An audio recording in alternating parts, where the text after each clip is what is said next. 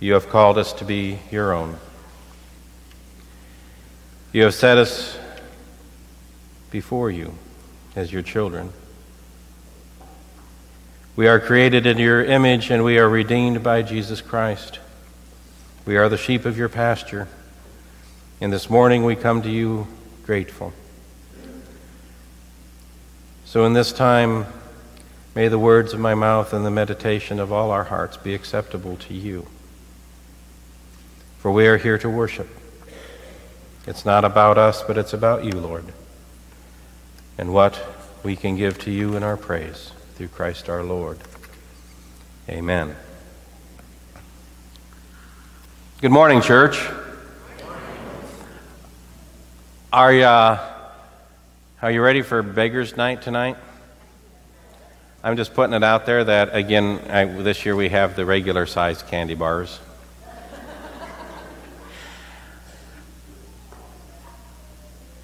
Well, it's a wonderful time of year. It's fun to watch the kids and the parents come up the walk. It's always fun to see the creativity they have in their costumes. It's one of the things I love about autumn. Another one of the things I love about autumn is this day, Commitment Sunday, Consecration Sunday. A couple weeks ago, we were talking in staff meeting about that if we're able, people can certainly come forward at offering time, the service, and put your commitment cards in the baskets along with your offering.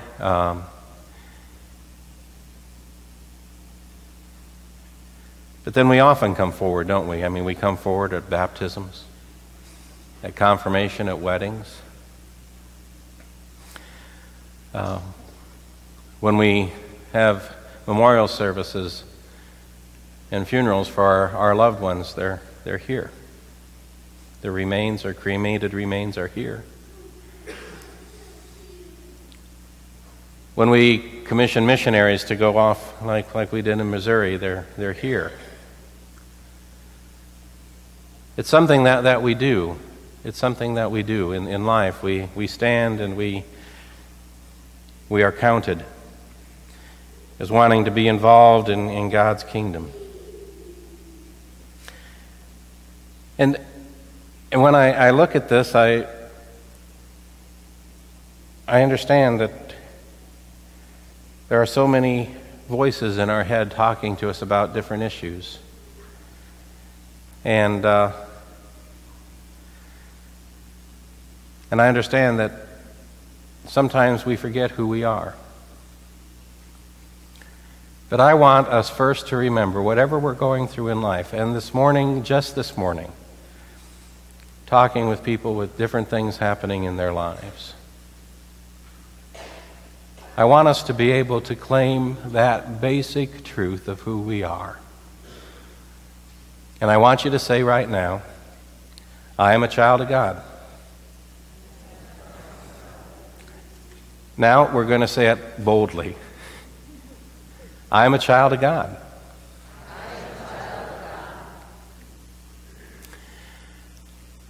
You know, I think sometimes we lose track of who we are, and I think it's just life gets busy and things get hectic and we get carried away and we lose our focus on that basic truth.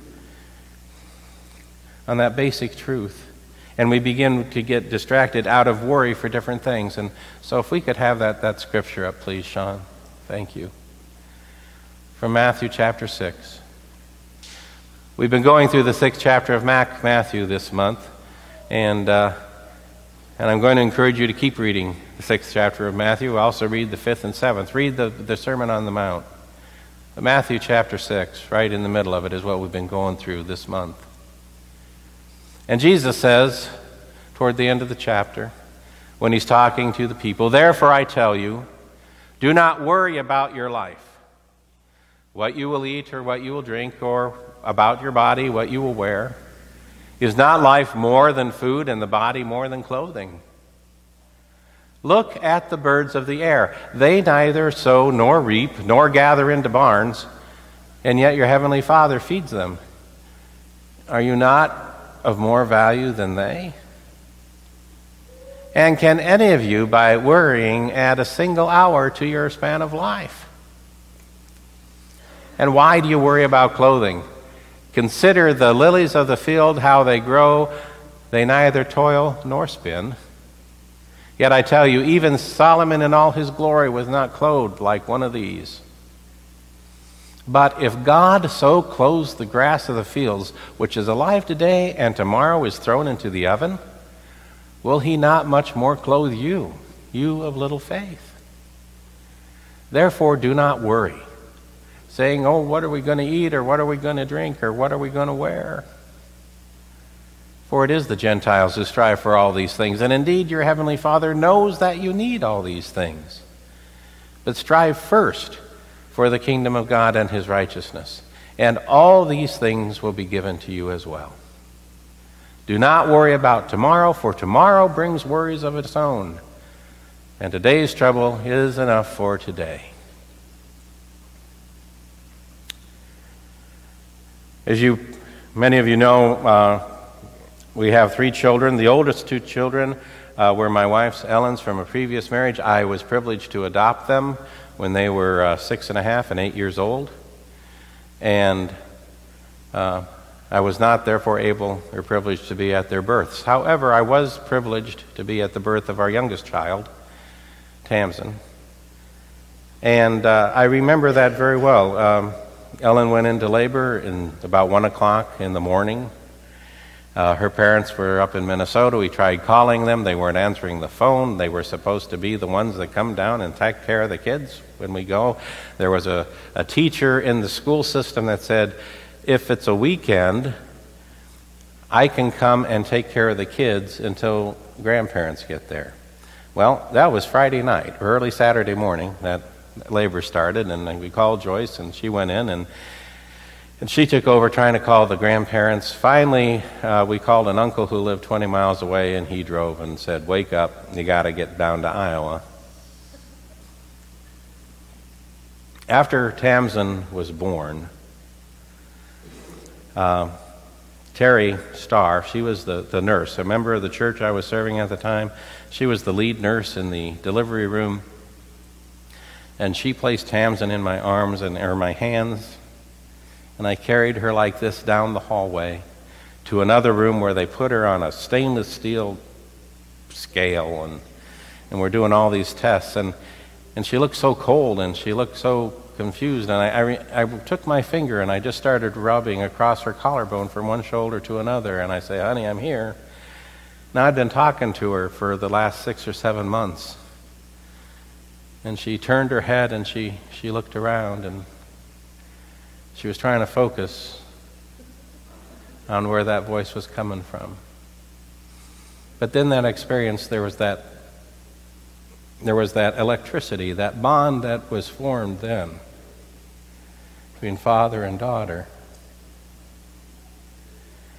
And as I drove home that night, Saturday night, to get ready for church, I was thinking a couple of things. One, all the things I had to get taken care of that I had not gotten that I was going to get taken care of on Saturday. The next morning, we were having the senior recognition and the senior breakfast and all that stuff, and I was hosting, and I got up, and when I got home, there was a voice on the answering machine saying that the adult leaders had taken care of everything, just show up. But while I was driving home, I got to think about all those times in my life when, as a pastor, I had talked to new parents and new grandparents about the new arrival and their family, and they would all say the same thing. They said, he or she is such a little miracle. And I would say, yes, they are. But when I had my own, in that way, my word, there was something about, yes, it's true. And I was praying forgiveness on the way home in the car, the times I had just sort of dismissed that because it was, but man, she is a miracle. And it got me thinking, and the next morning when I stood before the seniors and their parents at the breakfast, I told this story about her miraculous birth.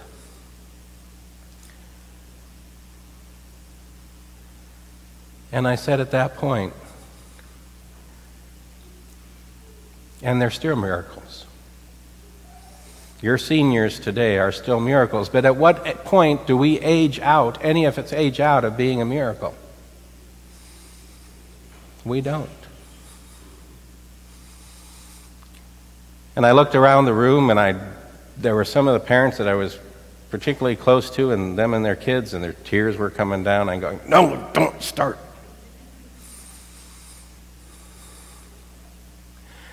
But our basic identity as child of God, we are miracles. We are God's treasure. We are God's treasure. And when Jesus is saying that, don't worry about things, that look at the birds of the air and the lilies of the field, that we're more valuable to God than them, that we don't need to worry about these things, that God is going to take care of us. We are God's treasure. We are God's miracles. That's what Jesus is saying. We matter to God. God loves us deeply and passionately and can love us no more than he already does. And so I'm going to ask you now, church, do you believe that you're more valuable than the lilies of the field and the birds of the air? Boldly, do you believe that you are more valuable than the birds of the air and the lilies of the field?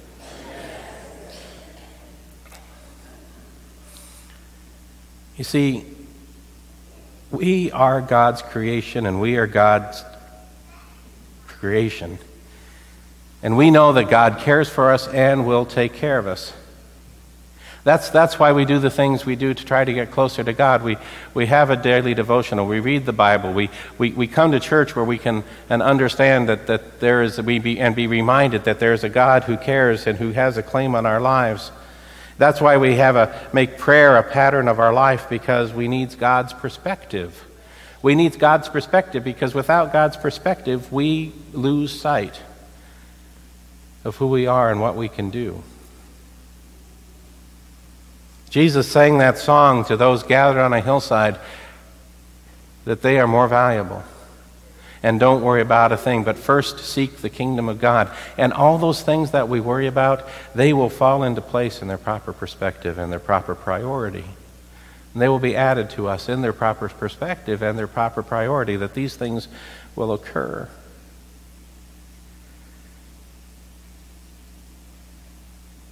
And we can worry. Even in the not noticing of the providence of God, we can worry. We can worry about things that happen and the things that we get lost about. And there's value to worry, because it's a defense mechanism that we are that's put into us to survival. That keeps us out of trouble. But when you and I talk about worry, when Jesus is talking about worry, what he's talking about mostly there is that irrational kind of emotional experience. That purpose-lacking, unhelpful stream of consciousness where all those thoughts plague us rather than protect us. That they hinder us rather than help us. And that worrying may grow out of this innate need for survival, that's true, but what worrying can also do is it can be a life-destructive force rather than a life-giving emotion. You know,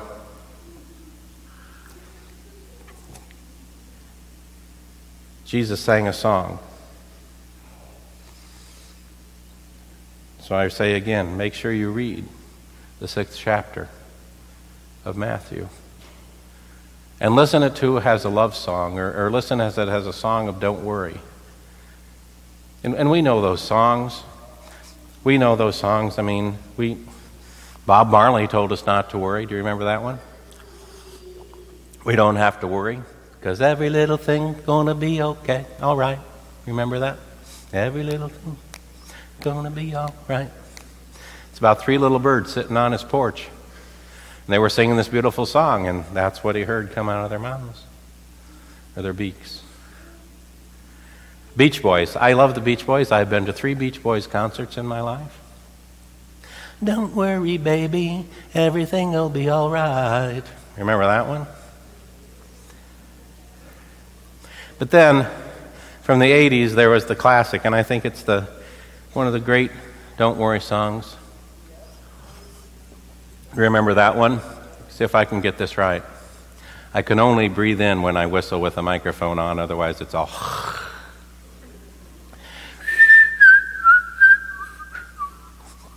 I can't. There you go. Don't worry, be happy now.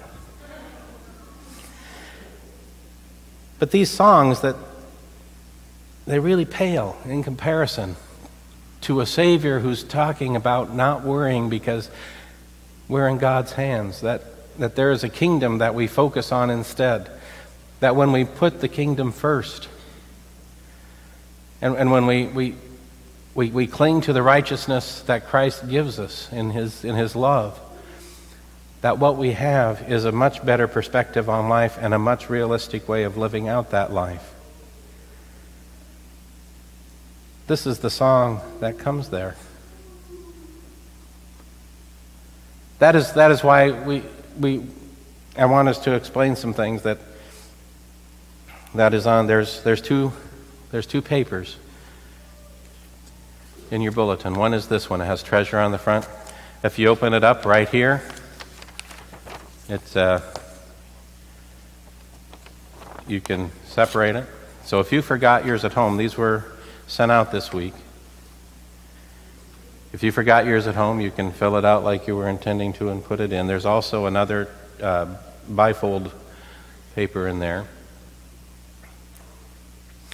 The trifold talks about things like automatic withdrawal and all sorts of other ways that we can give and why. And the bifold talks a little bit about who we want to become.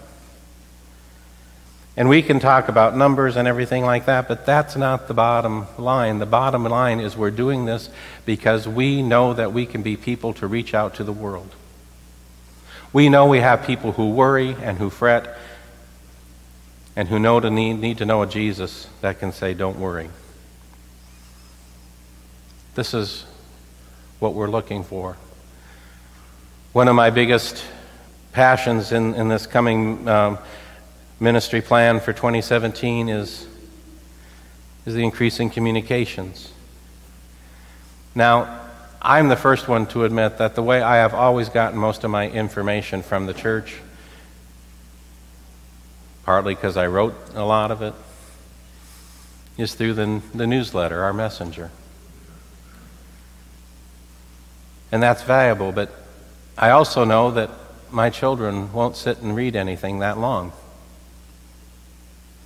I also know that there are so many other ways than the U.S. Postal Service to communicate.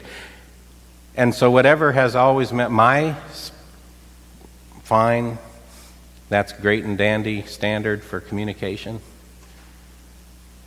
doesn't work anymore. Works for me.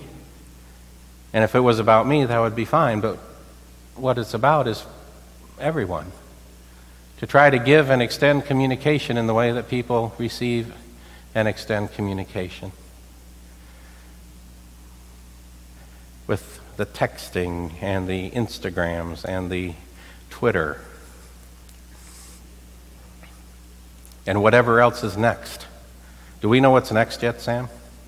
Those are already old. Oh, whatever's next, Sam just said, are already old.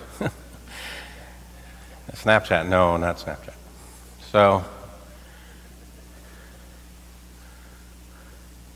but this is where we are in life.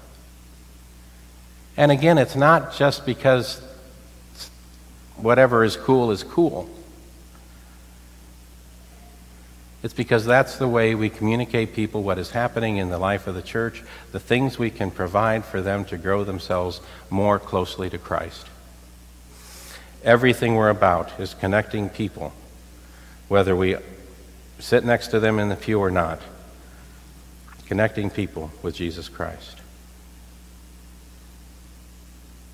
To sing the song to the world that Christ sings to each one of us. That you matter to God. That you are a treasure to God. That you are a child of God. That you are a miracle of God, and that's true of everyone. And that's what we're trying to get through to the world and to the community of Indianola. You see, every day you and I are given a task. That task is simply trusting God. We trust God with the people and things that are important to us.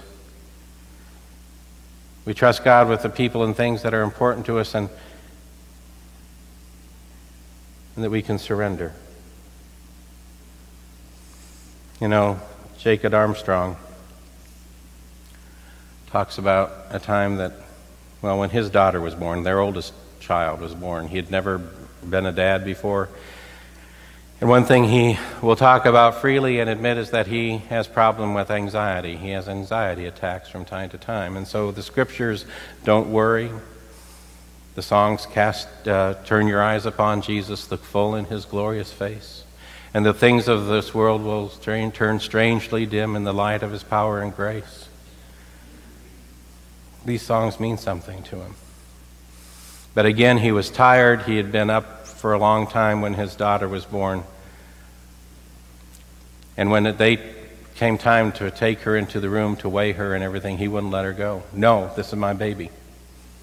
He started feeling those anxiety attacks come on, and the nurses understood and recognized this. They must have seen this before, and they say, okay, you're coming with us. And he was there while they did the test. He was right there next to them while they weighed his daughter, Mary. And then they took her back to the neonatal nursery.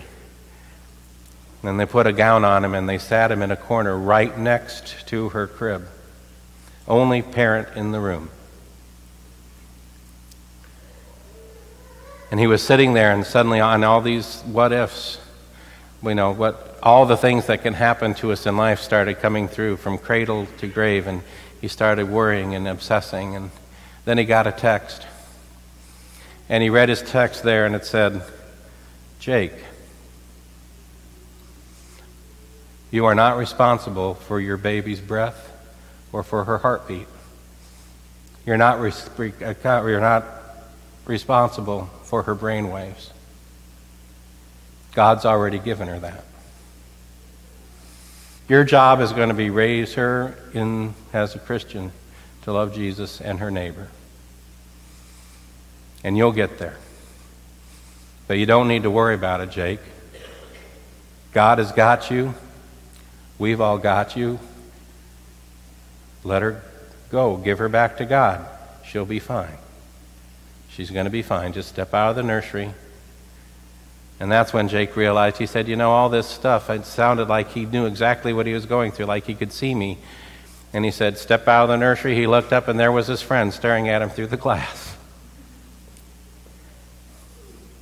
He'd come to see the baby and the new mom, the new dad, and recognize his friend in the middle of something uncomfortable. We are children of God. Do you believe that? We are miracles of God. Do you believe that? Then our hearts should be on the thing first and foremost on the things of God. That we take the treasures of this world and invest them in the treasures of God. That people will know that Jesus loves them, that anybody going through anything in life will know and understand and remember that there's a God who's walking with them and cares about them and is lifting them up.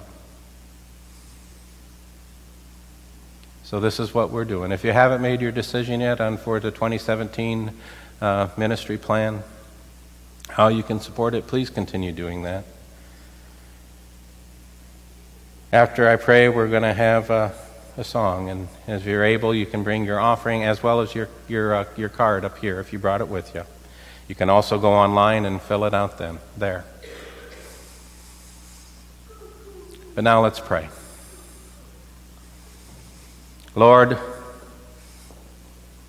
I'm a child of God standing here in a room full of your children. I am a miracle of God standing here in a room full of your miracles. I am a treasure of God standing here in a room full of your treasure. But there are people not in this room, so many more. Your children, your miracles, your treasures. So, Lord, help us reach out. Equip ourselves and others to reach out and change the world one life at a time for Jesus Christ. Amen.